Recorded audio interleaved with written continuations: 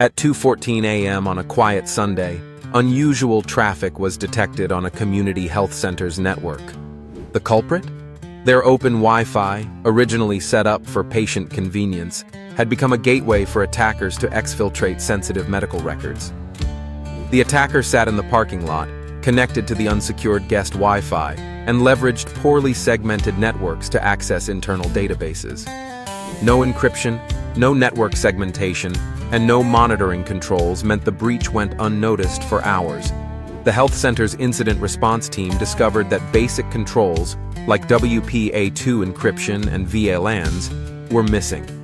Auditors flagged immediate non-compliance with HIPAA and the Philippine Data Privacy Act, RA 10173, citing a failure to protect patient data.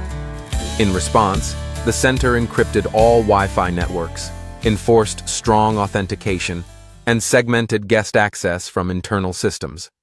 Regular monitoring was implemented, and a comprehensive training program launched. This incident underscored the importance of security by design and continuous risk assessment in healthcare environments.